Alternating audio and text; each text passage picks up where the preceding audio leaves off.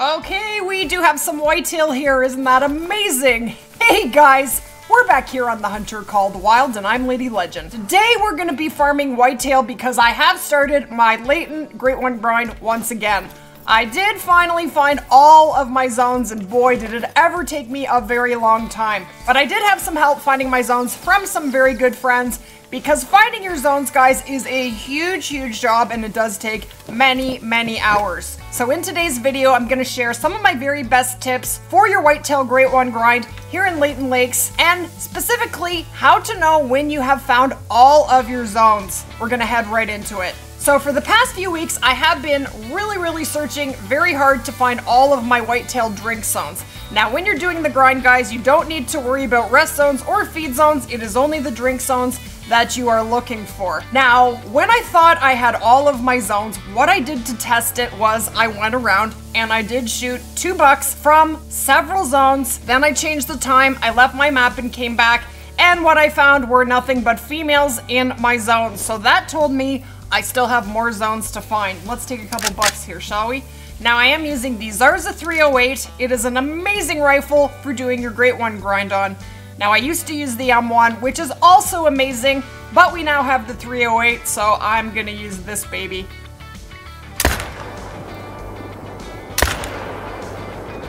Beautiful. So one really important thing to be aware of, guys, is when you are grinding for whitetail, and this is not just in Layton, this is on any of the whitetail maps, you will also find whitetail in Mississippi and in Rancho del Arroyo. But when you're doing your grind, you never want to leave just one female in the zone, because if you do, what will happen is you will never get respawns. Basically, it breaks the zone. Now, I think that is a bit of a bug. I don't think it is intended to be that way, but I could be wrong. But the only way to fix that is by killing that last female, and then you have to search for another zone. Now, when I did my Layton grind a year ago, what used to happen then when you lost a zone is it would come back within 400 meters or to the closest water source. But I do understand that since the last couple of updates, that zone can be anywhere on your map, which makes finding it way more difficult. So it's totally okay to get some friends together, and a huge shout out to my amazing mods who helped me find my whitetail zones, and specifically my very last one, which made me able to do the grind. And we did do the grind live today for the very first time, and they did respawn, and that makes me want to pop some champagne, let me tell you. It is such a relief to have all of your whitetail zones found and have them respawn after looking for zones for hours. But when you're looking, guys, expect it to take a very long time and try not to get frustrated.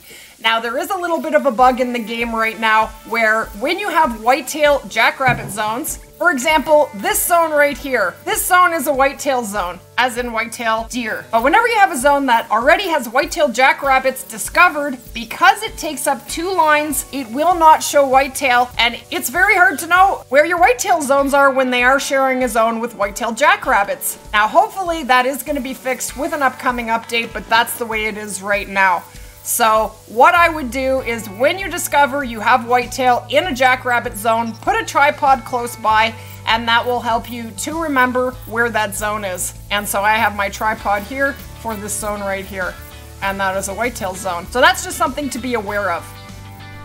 Now, since the last update, guys, you can do the whitetail Great One grind or any Great One grind in multiplayer. Used to be that the host was the only one who would be able to spot the Great One were it to spawn, and any other players on the map would see I think it's a bugged out basic diamond or a bugged out like level 3, basically a whitetail that makes no sense. That's what other players would see. But that was fixed with the last update, so now when you are hunting in multiplayer, you can find Great Ones. Now, the problem with doing a multiplayer Great One grind with your friends is that who is going to get the Great One when it spawns? There isn't going to be one spawning for every player on the map.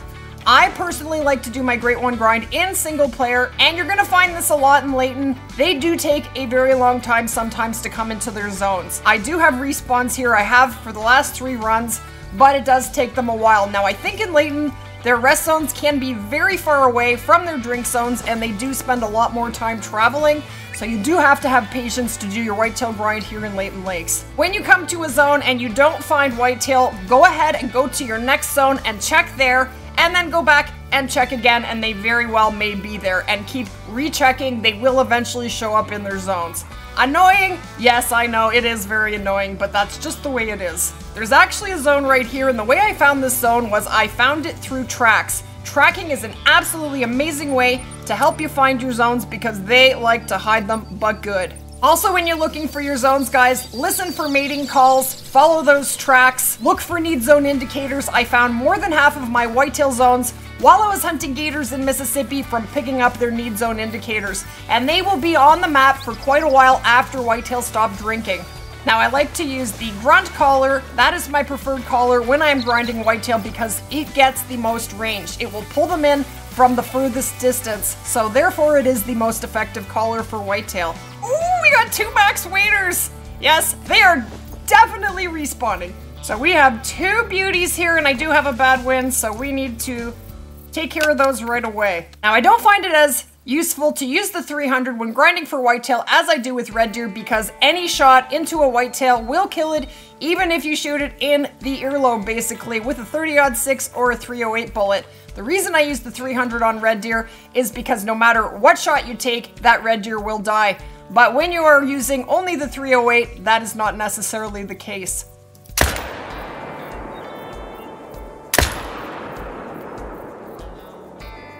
And we got them both. Now what I am doing is taking the biggest 2 bucks from every zone. I understand that they respawn better when you only take 2, so that is what I'm going to do to start, and I may change as I go. This is a little bit of a learning curve for me because I have not done this grind in about a year. I have been sticking, well, it's not a year. I did get my Great One Whitetail in September of last year, so several months, and things do change with updates. Okay, so here are our 2 big boys.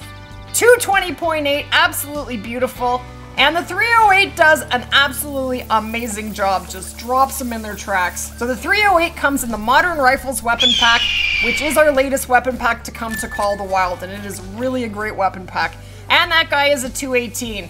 2 big boys. Beautiful. So if you would like to keep track of how many bucks you have killed in your grind, you actually have to do that yourself. The game only keeps track of total harvests in the game. So what I do is I use a click counter.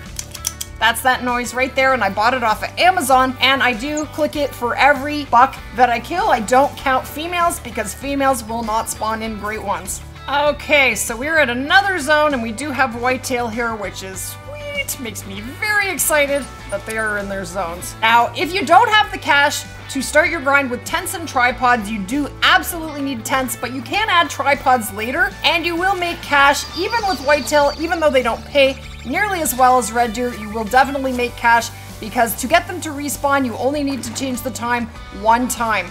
Now, what I also do is I do leave the game and come back. That seems to get them into their zones sooner. Now, another trick that really works, I noticed it works amazing with red deer and it is working with whitetail as well, is if you're coming to a zone and you don't have deer there, or you have some deer but not very many, leave your game and come back, go straight to that zone, and they may very well be there. It does work. Not every time, but it really does help.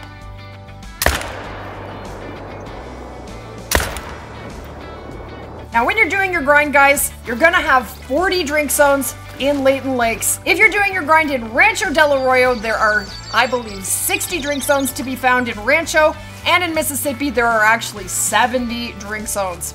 There are a lot of whitetail in Mississippi.